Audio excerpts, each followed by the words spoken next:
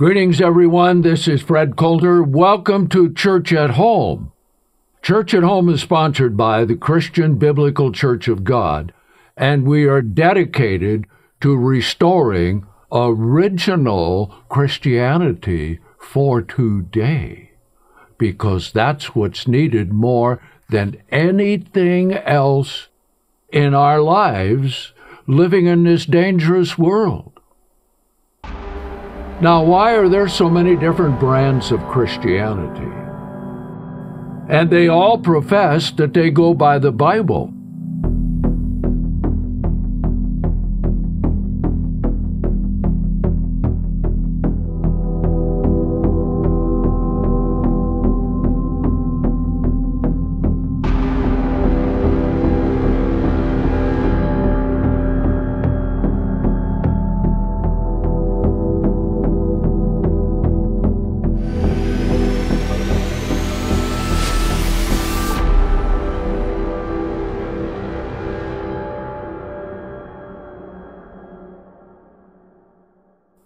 But do they do as Jesus said? Remember what Jesus said? Man shall not live by bread alone, but by every word that proceeds out of the mouth of God. Now that's quite a statement, isn't it? And God, to back that up and make sure that that would be possible for people to do, has given us His Word. What He has said has been written down. It's like one man said, "Well, I'll believe God if He come down here and talk to me." Well, He did. Jesus Christ, who was God before He came in the flesh, came down to earth, was born as a human being by the Virgin Mary, the only begotten of God the Father. And He had a perfect life. He never sinned. And all of His words are recorded in Matthew, Mark, Luke, and John. And then the rest of the New Testament is what He inspired to be. And the whole of the Old Testament, all the laws that apply to us today, are still active. And that begins with the Ten Commandments. Now, as we are looking at, does God love people regardless of what they do? Well, that question is answered this way. For all people in the world, God loves all of them by giving them life and breath and food and water and everything that there is for life. And He's given to all of mankind dominion over the whole earth and everything on it. So in that sense, God loves every human being, because in Him we live and move and have our being. But we're talking about the love of God unto salvation versus the traditions of men and the sins of men. Now, Jesus was crucified on the Passover day, 14th day of the first month, according to the sacred calendar, and He was betrayed that night by Judas Iscariot. And He gave some very special instructions to His disciples who were to be His apostles. Because after Judas left to betray Jesus, there were the 11 apostles left. So let's just review a little bit of what He told them. Let's come here to John 14 and verse 15. If you love me, now that's conditional. And we have seen God's love is not unconditional. God's love for salvation is special. God's love for all mankind to give them the things that they need to live, etc. That is not love unto salvation. Love unto salvation is entirely different. If you love me, keep the commandments, namely my commandments. And as the Lord God of the Old Testament in the flesh, that has a great deal of meaning, as we will see. Then he says he's going to send the Comforter, the Holy Spirit, the Spirit of the truth. Now, why is it important to receive the Spirit of the truth?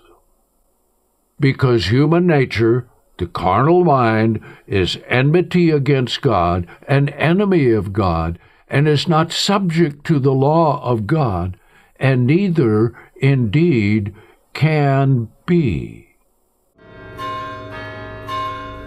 Now, in the religious world of fake Christianity today, it's expressed by men who have different doctrines than what Jesus said, different teachings than what the Bible tells us.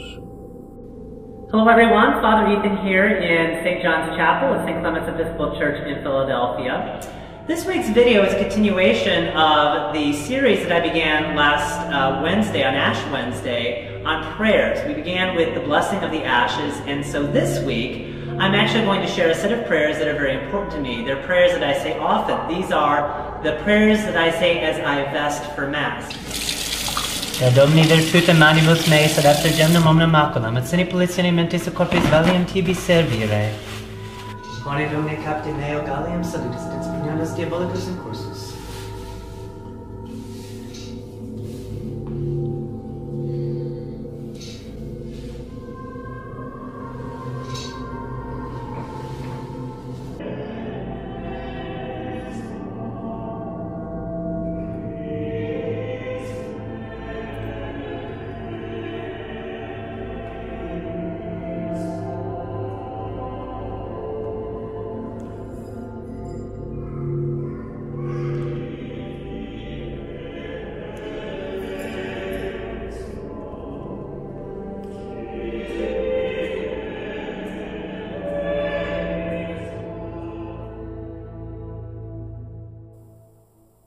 So let's examine very carefully how Jesus said he would manifest himself to those who were his, but not to the world.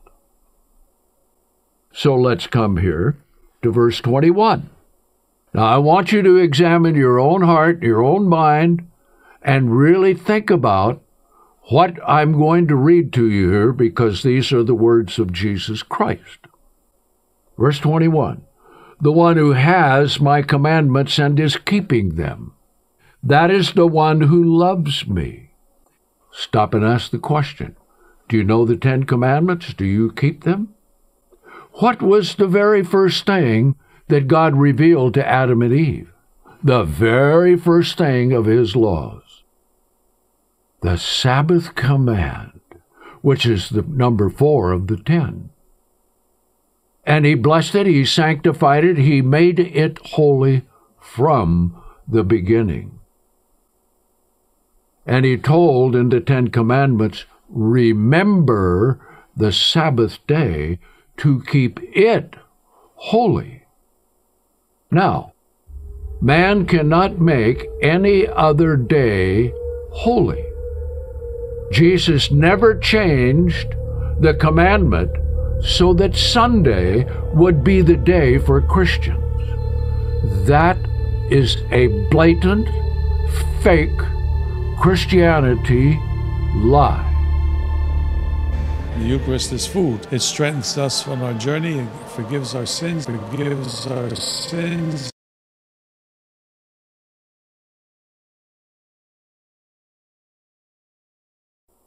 Now, because the Sabbath commandment was the first thing that God introduced Adam and Eve to, and his commandment, making the seventh day holy, blessing it, and sanctifying it, means that no man has the authority, not even Christ on the earth, because he's the one who created Adam and Eve and revealed the Sabbath.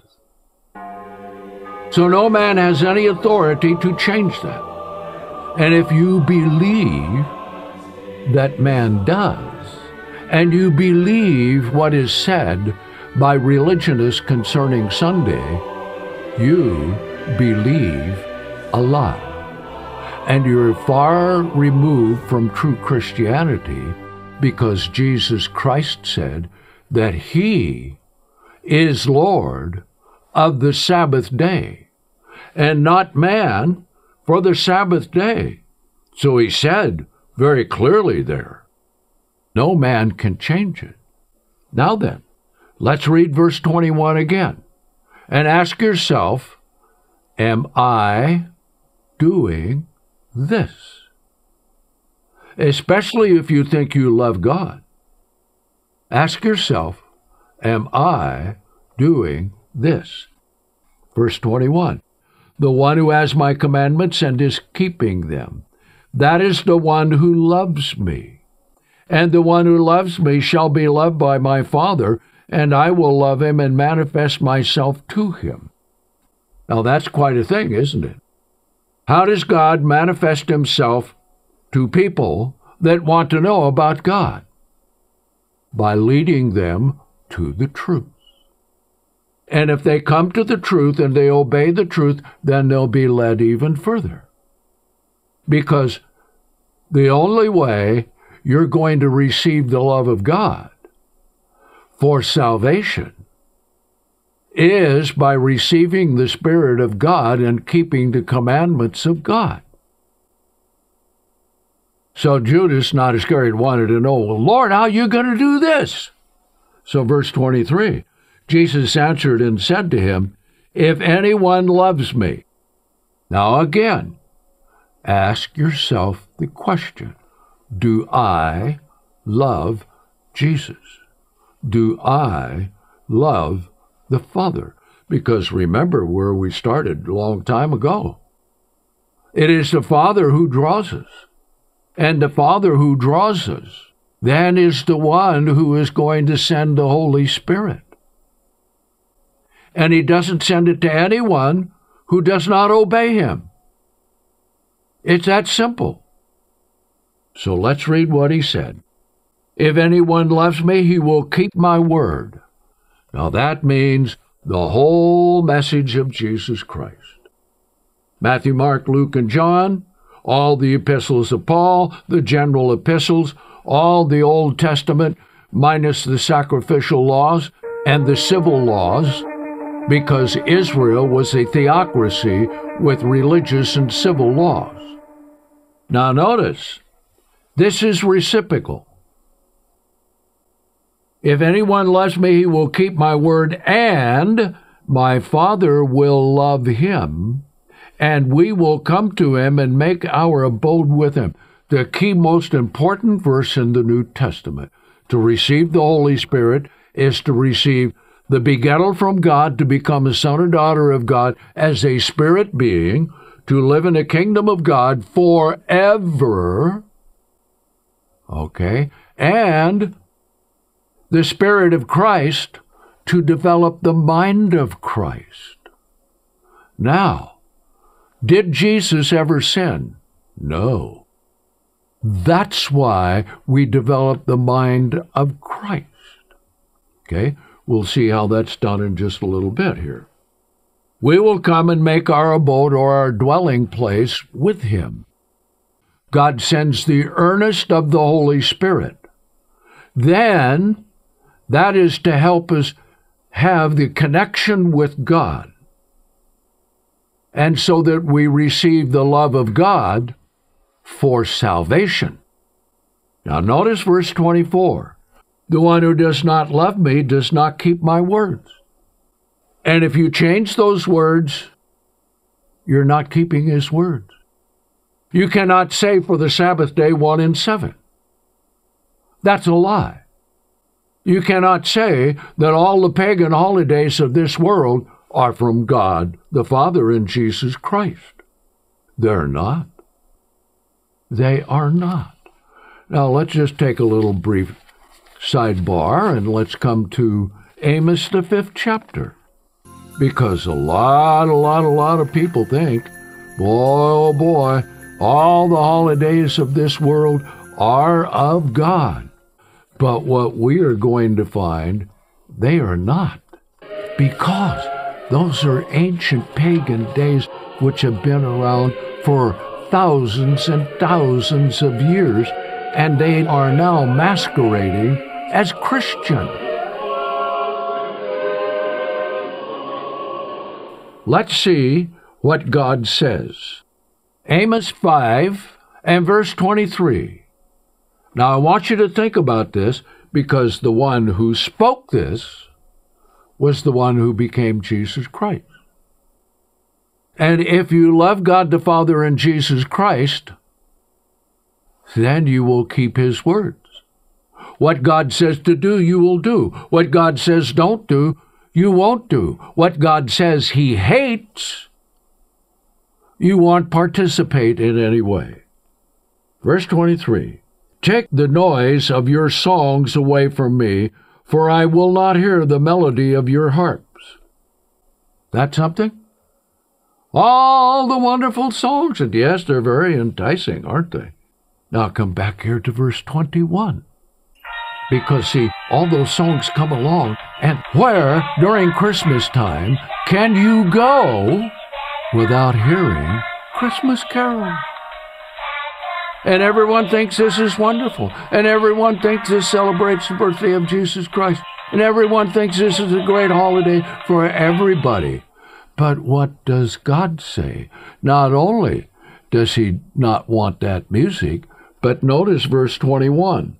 I hate. Oh, God hates? Yes, God hates sin. God hates wickedness. God hates lawlessness.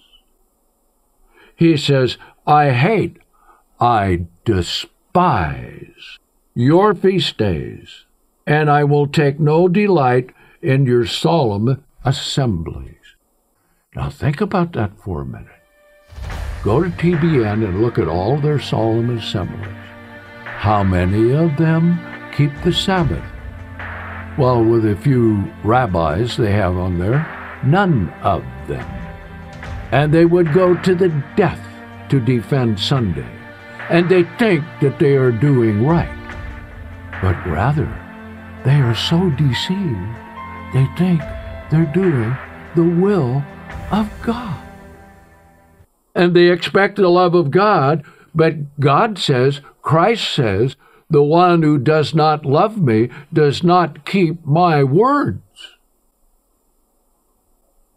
So what about you? What will you do? Do you really want God? Do you really want eternal life? Now remember where we've covered, Jesus said, I'm the way, the truth, and the life. You're not going to receive eternal life by a preacher saying you're going to heaven, because you're not. Eternal life begins with the resurrection from the dead, not an immortal soul going to heaven. See how far off the whole world is from following the true words of God? Look at what they believe. Look at all the things that they go through, and it's all supported by the whole world. But little do they realize they have been deceived, and by none other than Satan, the devil. Notice what he says, verse 24. But let judgment roll down like waters, and righteousness like a mighty stream, cleansing water, getting rid of the sin, and let righteousness come instead of sin. Now here is an unusual statement. Now I want you to think about this for a minute. Here God brought the children of Israel out of Egypt. In Egypt there were many, many gods. And the whole destruction of Egypt was to destroy their gods and take away the firstborn of man and beast, because of the horrendous sins of Egypt. And he called his people out of Egypt. But a lot of them, even during the 40 years in the wilderness, with God present there in the cloud by day and the fire by night, they didn't believe him. So I'm going to read an astonishing verse here. Have you offered sacrifices and offerings to me 40 years in the wilderness, O house of Israel? You would think they would be, but they didn't. Now, a little sidebar here. Why do we have so much in the Old Testament which shows how the people sinned and went against God? That's to teach us not to do the same thing. And look at what God did to those who sinned. So you need to think about it. But now you have carried the tabernacle of your Molech and your Chiun, your images, the star of your gods, which you have named for yourselves. Think about that for a minute. What's on top of a Christmas tree? A star. Now you go to our segments that we've done on Christmas, and that will tell you who that star represents. And that will tell you that you are celebrating the same gods that ancient Israel did in the wilderness when they should have been worshiping God. Now let's come back here to John 14 and verse 24 again. And think about your life. Think about what you do. Think about all the 10 commandments of God. The one who does not love me does not keep my words. And the word that you hear is not mine, but the Father's who sent me. Now, have you ever thought about this?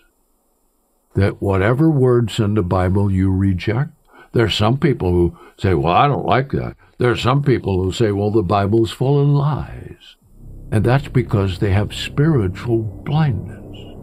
And they are unwilling to believe what they read, and they're more unwilling to do what they read. And that's the problem with human nature, see? So who are you actually rejecting? Just Jesus Christ? No, you're rejecting God the Father, the great sovereign who upholds the vastness of the universe. Now think about that. That's quite a contemplation, isn't it? It's not just an action doing something that isn't right.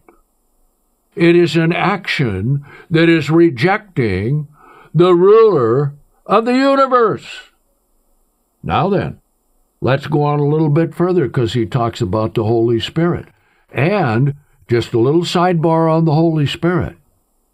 If you do not have the Holy Spirit of God, you are incomplete. Every human being has what is called in the Bible the spirit of man, which gives him intellect, which gives him thought, and everything that there is to be human. But that's only half of the story. You are incomplete unless you have the Spirit of God, because God made us to enter into His kingdom if we come to God God's way, if we love God and keep His commandments, and if we yield to Him. Okay?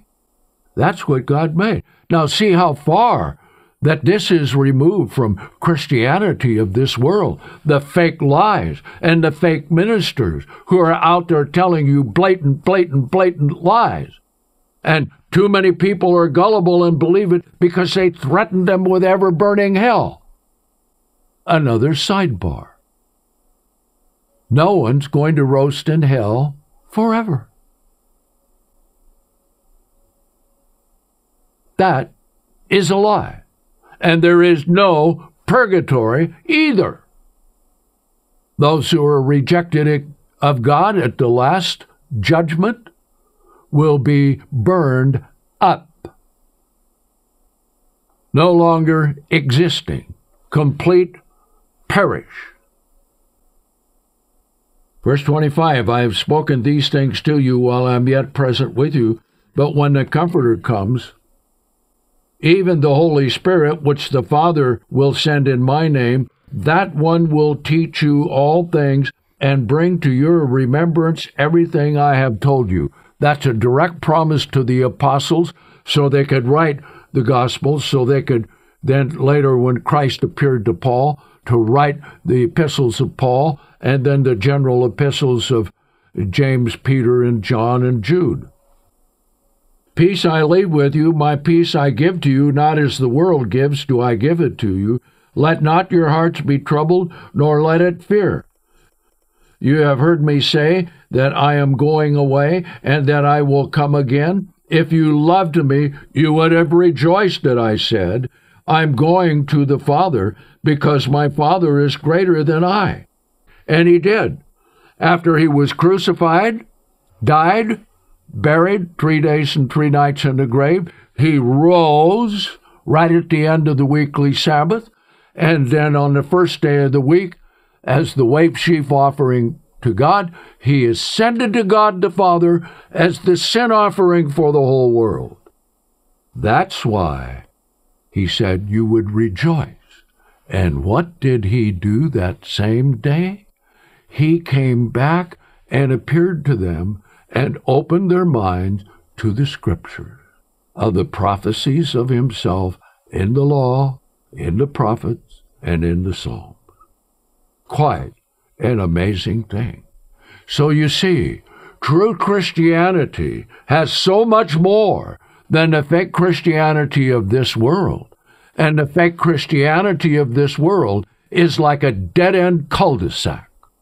It's leading nowhere. And when you get to the end of it, you go round and round and round and round in circles.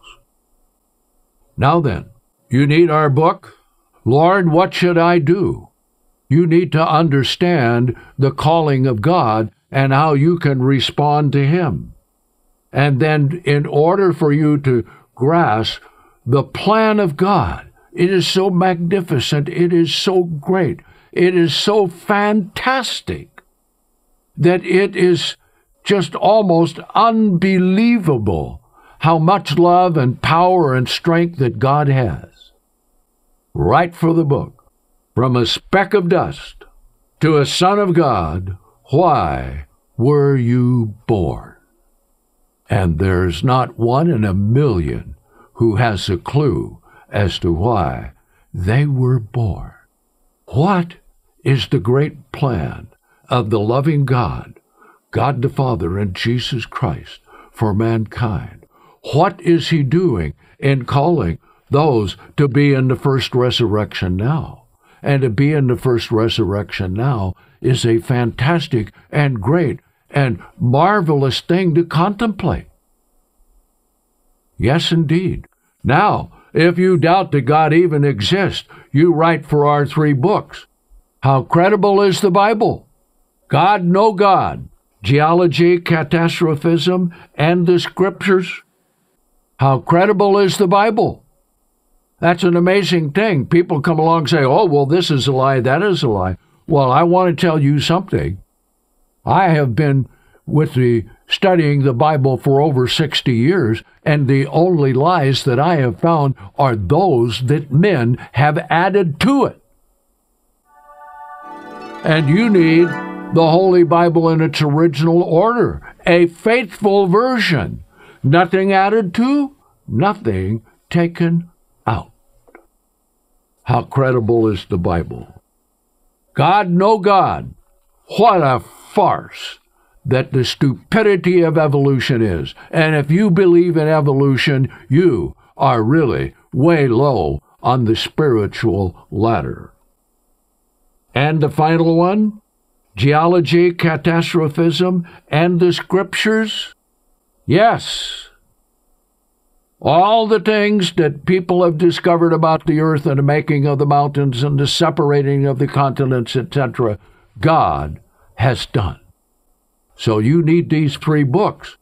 So you write for them and you find out about the Holy Bible in its original order, and you will find this is the most accurate English Bible today. So once again, thank you for inviting me into your home. So until next time, this is Fred Coulter saying, so long, everyone.